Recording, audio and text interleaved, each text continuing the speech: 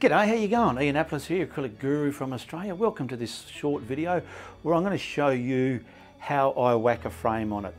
How I use the mat and the frame, how I line everything up and how I put it on at the end of my videos. So on my, I don't know, what would you call it, my easel board, I'm going to use just this painting here. But normally it's a blank canvas. But 9 times out of 10 I'm doing a landscape layout.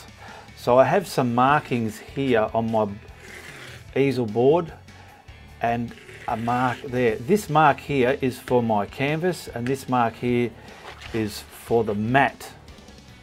So what I do, I normally get my canvas to the height, which is about there, and I'll staple it all around canvas. Now this is a foam board. This is foam, it's a thin board. So that's why the staples go into it. Then I will mask it up. I'll just do a bit of masking up for now so you get the gist of it.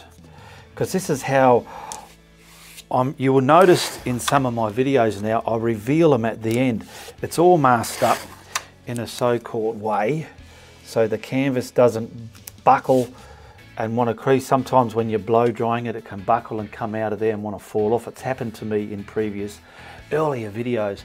So I do all this and then I'm doing the painting and then I want to show you exactly just what I go through to do the reveal. It's edited down so it looks pretty easy, but sometimes things go wrong and it takes a lot of effort. But anyway, I want to make this video to show you. Okay, so let's just say, okay, I'm going to sign it and whack a frame on it. So I'm signing it. Then I come over here, I find the right distance I want from it. There we go. I'm grabbing a knife and I allow a few seconds to elapse because I know I'm going to pan out from there, and as the music starts, the revealing music, then the sound will be cut and I'm simply taking the tape off to reveal the canvas on its own, like so. Then it'll be cut, then the mat will be fixed with double-sided tape. I just crease over the masking tape there. This is all what happens behind the scenes, getting it ready to whack all this on there. So we're back there, we've pulled the tape off.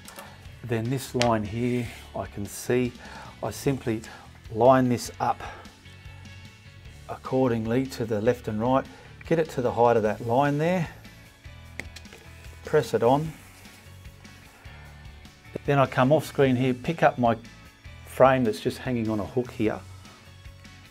And there's a ledge here.